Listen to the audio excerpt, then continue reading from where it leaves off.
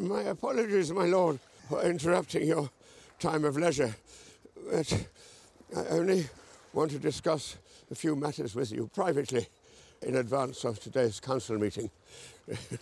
I often find that the council environment is less than hospitable to the principles of good governance. You are no longer on the council, by official decree of the hand of the king. Your son did conspire to keep me from my rightful place in the chamber, as well as affronting my dignity in other ways. In my absence, my son was acting hand. But you are the hand now, my lord. But I have not revoked the acting hand's decree. Oh, my lord, I must say that this is most surprising to perhaps me. he had it right. Perhaps in the black cells you truly found your level. Oh, my lord, you cannot mean that. Stop it. Am I the only one to see through this performance? Is it possible that so many could be so stupid for so long? Huh? There are times when I have trouble believing it myself. And why do you bother? Oh, so many flowers, my lord, each wanting to grow the tallest, bloom the brightest.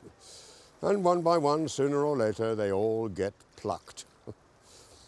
I don't want to be the tallest or the brightest. I only want to remain in the garden until my time comes to return to the dirt. Well, thank you for your poetic candor. But I still don't see why I should let you back on my council.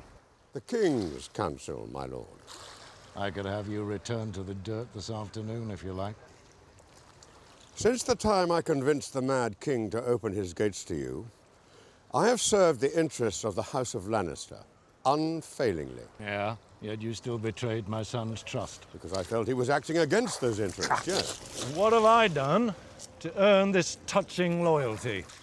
You have built the strongest house. What happens when we are no longer the strongest house? By that time, I will be rotting beneath the floor of the Sept of Baelor, if you deem my years of service worthy of that honor.